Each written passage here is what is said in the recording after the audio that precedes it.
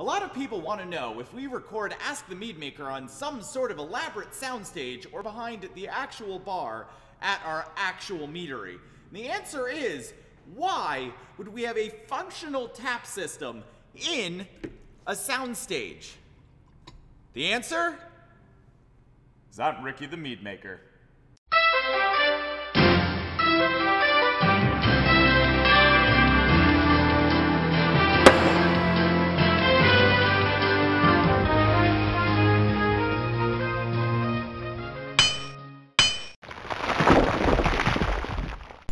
Welcome to Ask the Meadmaker, where I, Ricky the Meadmaker, answer your questions about mead making, mead drinking, mead brewing, and really, any question you're willing to send to me. The first question this week, I guess I have never answered, though I have gotten the question an awful lot, and it is, why do we have Moscow Mule mugs, even though we don't serve Moscow Mules here? Now, Moscow Mule is a specific type of mixed drink that is served in that type of copper mug, and it has vodka in it. Since we only serve mead, why are they there? The answer is we serve Rookie's root beer and ginger beer here at our facility. They are non-alcoholic, and one, it's cool to drink soda out of a copper mug because it changes the flavor. Second, it guarantees that I know if I haven't seen someone's ID yet. Gina wants to know if I've ever heard of a coffee mead. She saw a meme going around the internet that referred to it as a coffeamel, and she wanted to know my thoughts on it. The answer is, the meme that you saw may have in fact been made by Groennfell Meadery. So yes, I do know about coffeamels. Coffea, coffee, mel, made from honey. Not only have I heard of them, I've actually brewed one, and I loved it. Speaking of meads that I've brewed and I've loved, I bet you're all wondering what this fluorescent pink drink on my bar top is. The answer is it's Nordic Farmhouse, our newest year-round release, coming out in cans next week. It is a Saison-style mead made with a combination of Danish, Saison yeast, and the wild yeast from the honey. It is wild stuff. You're gonna love it. Why is it pink? Cranberries. Our next question comes from Chris H., who wants to know why fermenting at different temperatures changes the flavors produced by the yeast. And the answer is, unfortunately, it is extremely complicated. Primarily, yeast produces ethanol, alcohol, and CO2, bubbles. But there are also these other things it makes, known as secondary metabolites.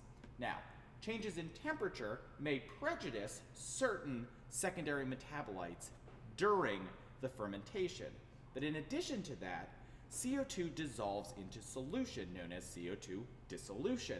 And when alcohol is in solution with CO2, with yeast present, it can force it to bond and create other alcohols, fusels, esters, ethanols.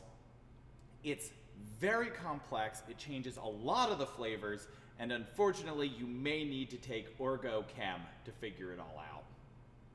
Our last question this week comes from Azazel, who has apparently been cheating on me with another mead broadcast called Got Mead Live, and he wanted to know my thoughts on Ask Oscar's thoughts on versus, as in what I brew for my friends versus what I brew for competitions. Now, you all know that I don't like to compete. I spoke about this recently, but the idea of brewing things for oneself versus brewing for others is an ongoing question in the professional brewing world.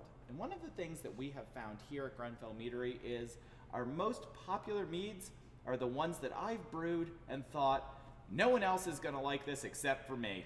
And boy, have I been wrong. So, I guess that's not really a great answer to the question other than brew for you and the rest might follow. That's our last question this week. I just have to send it to Ricky with our word of the week. Ricky? Right. Ricky is in Florida this weekend doing his cousin's wedding. Did you know he's an ordained minister? Weird, right?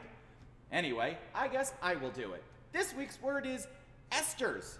Esters are compounds that are made during fermentation. They're sort of secondary metabolites. They also form in solution, but they give beers and meads, especially beers, but sometimes meads, their very distinctive flavors. Sort of banana things can come from them, some other complex alcohol tastes, not to be confused with esters, who tend to be about 88 years old and still send me $5 for birthday every year. Ester. It's our word of the week and the end of our show. Keep sending your questions and I'll get to them as soon as possible. Cheers.